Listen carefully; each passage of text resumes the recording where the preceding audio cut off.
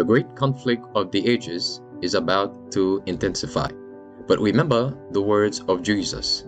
In me ye might have peace. In the world you shall have tribulation. But be of good cheer. I have overcome the world. Would you like to know how to exercise courage and fight the good fight of faith? Listen to this devotional. Conflict and Courage, a daily devotional by Ellen G. White.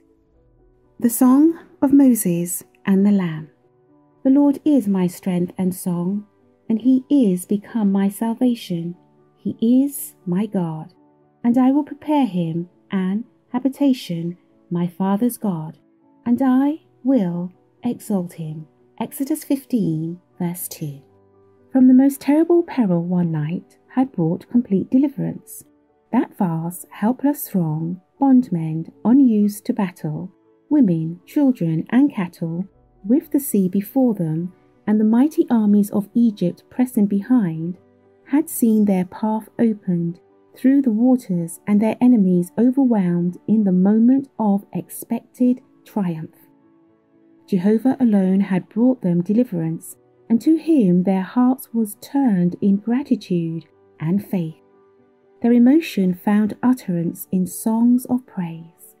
The Spirit of God rested upon Moses, and he led the people in a triumphant anthem of thanksgiving, the earliest and one of the most sublime that are known to man. The song does not belong to the Jewish people alone.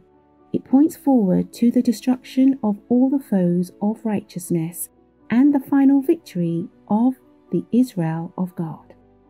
The prophet of Patmos beholds the white-robed multitude that have gotten the victory, standing on the sea of glass mingled with fire, having the harps of God. And they sing the song of Moses, the servant of God, and the song of the Lamb. Revelation 15 verses 2 and 3.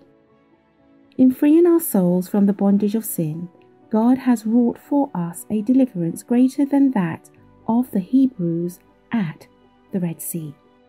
Like the Hebrews' hosts, we should praise the Lord with heart and soul and voice for his wonderful works to the children of men.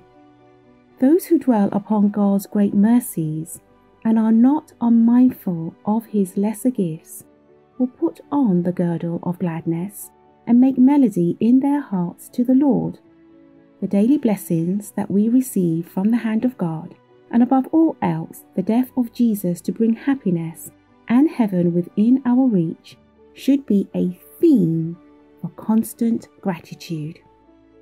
All the inhabitants of heaven unite in praising God.